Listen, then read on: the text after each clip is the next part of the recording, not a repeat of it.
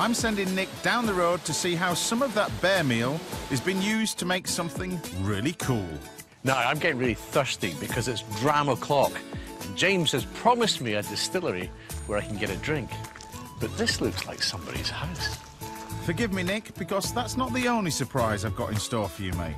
So, you must be Sam. I am indeed. Listen, I've been promised a drink. Yes, come with me. A wee dram, no less.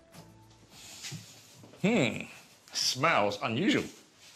Here's your dram. Whoa, that's unusual. It's vinegar. It's vinegar. It's not any old vinegar, though. No. That's pretty special. No, this is bear malt vinegar. How did it come about? So we started off brewing beer initially, and then I had the mad idea of fermenting it again into vinegar and then aging it in matching whiskey bear barrels. So is this made from the bear meal that they mill at Barney Mill? Yes, it is. And in fact, I used to work there, and that's where the idea was conceived. So what you're saying is you start off with a beer, and then you allow that beer to turn into a vinegar? Yes, yeah. And then you age it in the casks? That's right, yeah.